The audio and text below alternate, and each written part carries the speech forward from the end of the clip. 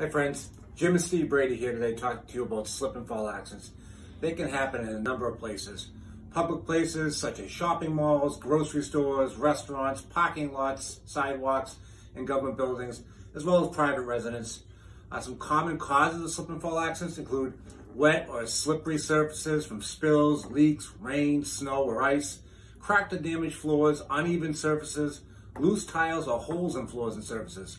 Sometimes inadequate lighting in dimly lit areas can make it difficult for people to see potential hazards on the ground or sidewalk.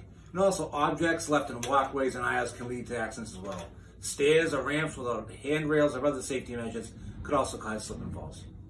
When a slip and fall accident occurs, Steve, the injured party can be entitled to receive compensation for their injuries. That's when you want to call us. This often involves filing a personal injury claim against the property owner or the occupier of the property. To do this, the injured party generally needs to demonstrate that, number one, there was a dangerous condition on the property that the owner knew or should have known of. Secondly, the owner failed to take reasonable steps to address or warn about that hazard. And third, the condition was directly led to the slip and fall accident and the injuries that resulted from that slip and fall. Folks, this office has handled hundreds of slip and fall injuries.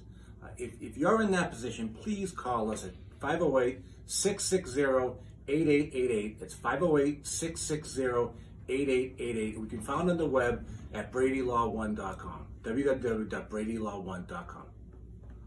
Brady Law, people helping people.